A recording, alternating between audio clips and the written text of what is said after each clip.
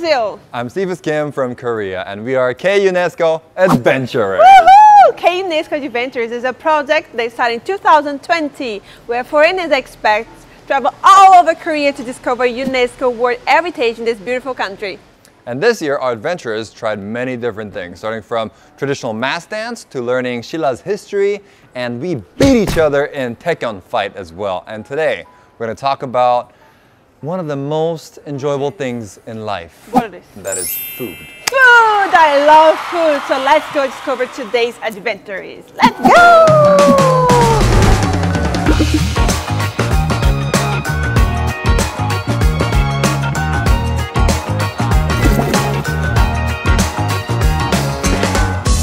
Today we came to Kimchikan, which is the first food museum of South Korea that was selected as one of the best food museums of the world by CNN.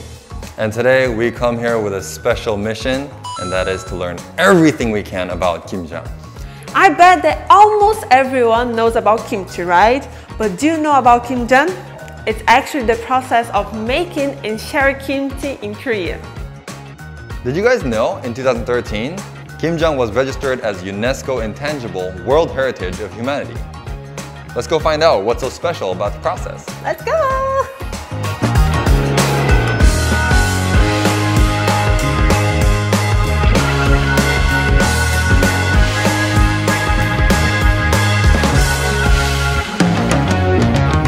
Kimjang has a rich history, and kimchi is an essential part of Korean culture and Korean everyday lives. And by everyday lives, do you really mean it? You can find at least one kind of pickled vegetables, even in fusions and international cuisine restaurants. And if you go to a Shikdang, which is a Korean restaurant, you can find a big variety of kimchi there.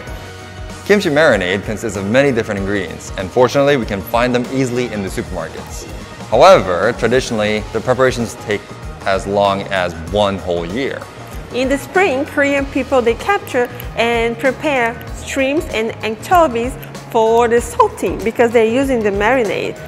In the summer, they buy sea salt for the brine, dry red chili peppers, and grind them into powder. Finally, late autumn is the season for Kimjang, where families gather all together and prepare huge amounts of kimchi to eat it throughout the winter and to share with their neighbors too. Yeah, and this sharing tradition comes all the way down for generations. And surprisingly, even in this 21st century, they still follow it. Well, because sharing is caring. Oh, that's so cute. A whole timeline of the history of kimchi. I love this kind of animation. Yay! Baekgimchi. Baek meaning white. That's the white one. Yeah, that's right. I heard about it, yeah. Now the other one. Okay, let's move on. Whoa. Whoa, there's a big screen there. I want to see this. Does it work? Is it working? I think you can see the live probiotics inside kimchi.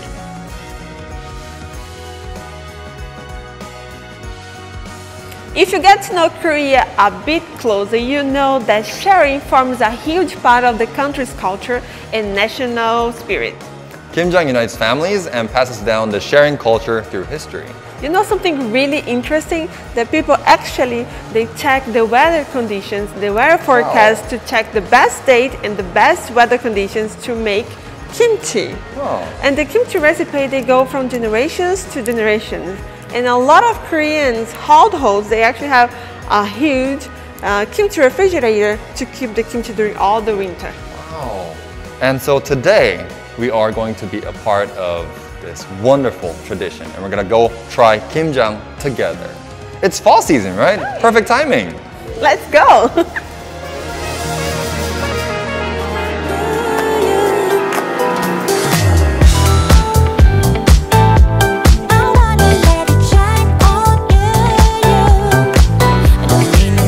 Time to show our cutting skills. Oh my God. So we have radish here. What we're gonna do, we're gonna cut it like this. Like these tiny little pieces. Alright,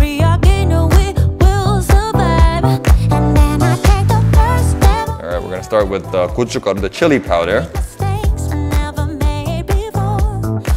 Have you ever tried to eat this? No, not like that. Next is ginger. All right, that big. The ginger. Oh, It smells so good. I think I remember my mom bringing like big buckets. I get to sit next to my mom making kimjang, and she like give me so cute.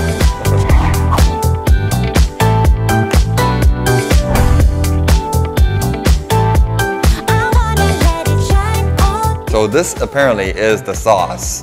This right here. And you see that? This is the sauce. What we're gonna do, we're gonna put this on the back side.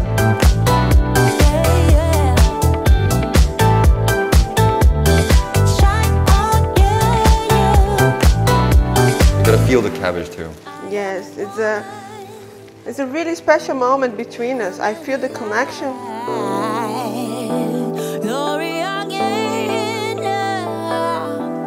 Oh, okay. So what you do, you fold it in half. So except for the last leaf or last few leaves at the bottom, we're gonna fold it in half.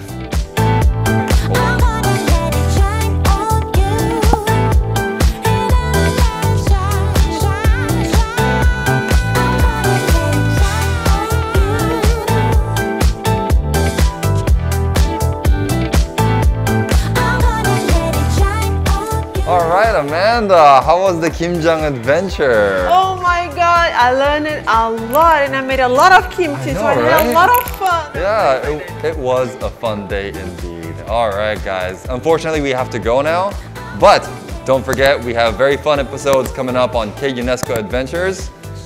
See you guys again. See you, bye bye! 배추김치 하면은 한국인이 굉장히 많이 알고 있고 외국인들도 많이 먹는 김치 중에 하나입니다. 그래서 실제 김치에는 다양한 재료가 들어가는데 오늘은 대표적인 배추김치이기 때문에 주재료인 배추 그리고 이제 부재료로 무와 쪽파